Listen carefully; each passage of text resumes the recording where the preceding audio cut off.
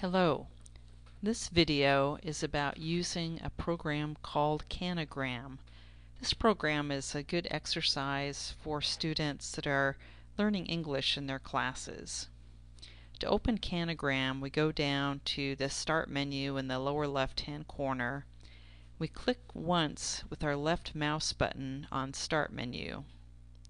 Then we go up to Education, and then we go over and up to Kanagram, which is near the top.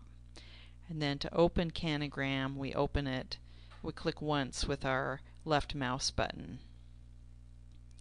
So this is Kanagram. And the concept of Kanagram is that we take English words in different categories and we mix up the letters. And the students then have to guess what the word is.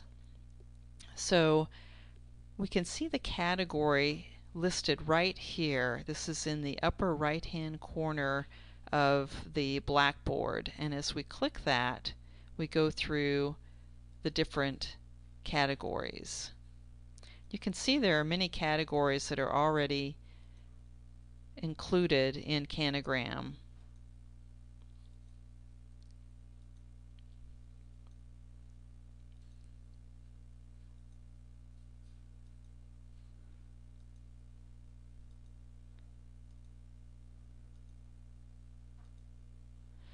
And these are different levels of difficulty, so we're going to start with the easy category.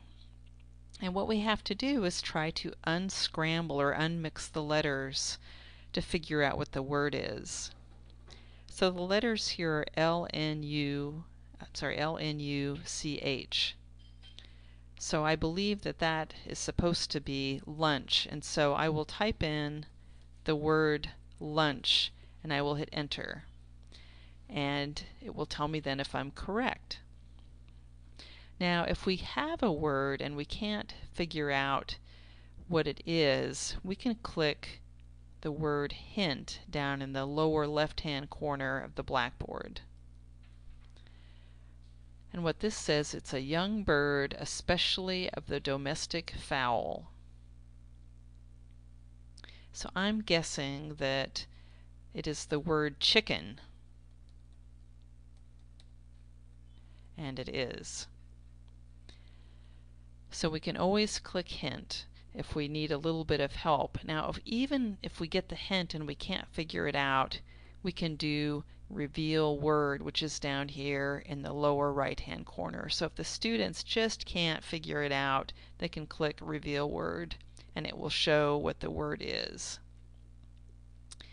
To go on to the next word, we can just click Next Anagram, which is this icon at the very top of this filing cabinet. So it's gone to the next word, and again, I'm not sure what that is, so we'll click Hint.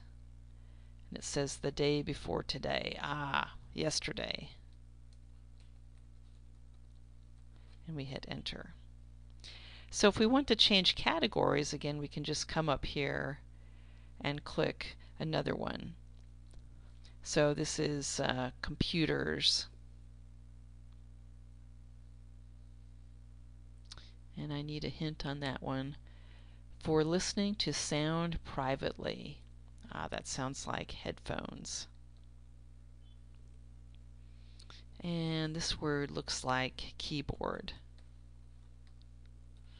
So you can turn this into a competition with your students. You could divide the class into two separate groups and have them compete against each other in trying to unscramble the words and guess what they are.